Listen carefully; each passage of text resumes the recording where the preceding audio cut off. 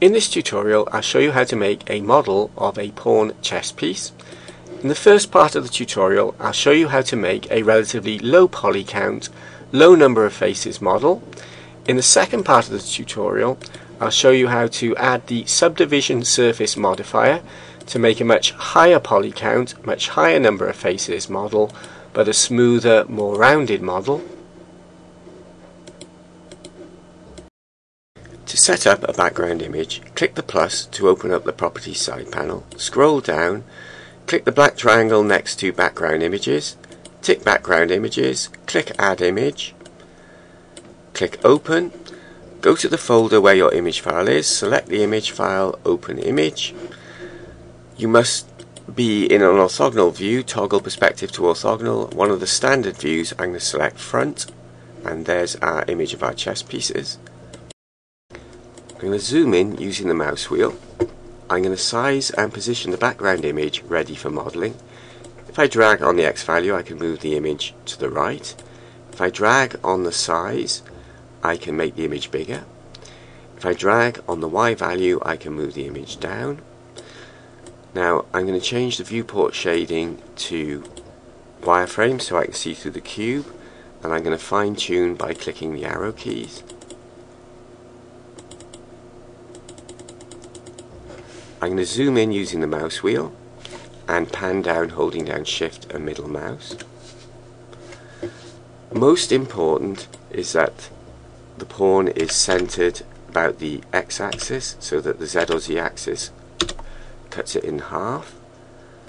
I've experimented with values, and a value of 12.1 for size, 7.1 for x position of the image, and minus 2.5 for the Y position centers the image and also makes it the same width as the cube, 1 blender unit wide. With the cube selected, click the delete button, add mesh cylinder, change cap fill type from ngon to triangle fan. Now the top of the cylinder, instead of having a single face, will have multiple triangular faces. Press S to scale followed by Z for the Z direction and shrink that down. Drag on the tip of the blue arrow to move that down. I'm going to work with two 3D windows, so I'm going to close this side panel and I'm dragging on the white diagonal lines to open up a new window. I'm going to close this side panel and change the view to perspective. I'm going to go into edit mode. I'm going to hide these pull down menus. I'm going to go into solid in this window and face select mode, select a face, and then press B on the keyboard and B select to select all the top faces.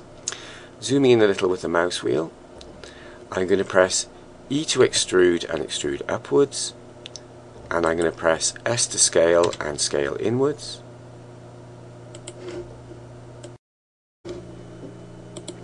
I press E to extrude followed by S to scale.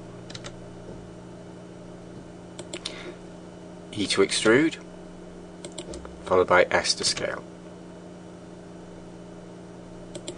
And so it goes on, E to extrude, S to scale, as we go up the pawn, E to extrude, S to scale, E to extrude, S to scale. Where you have a curved bit, E to extrude. Where the curve is most, don't extrude so far, S to scale. And where the curvature is less, E to extrude. You can go a little bit further, S to scale, E to extrude, S to scale, E to extrude, S to scale.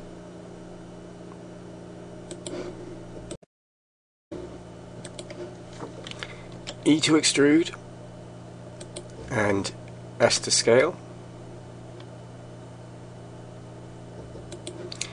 E to extrude, and S to scale. There's a bit of a curve here, so I'm going to do it in 2 extrudes. E to extrude and S to scale.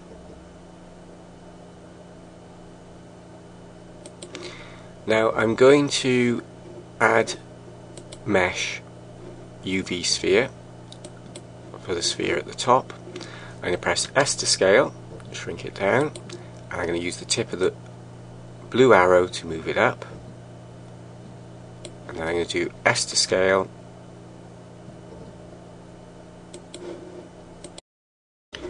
I'm going to end the tutorial there.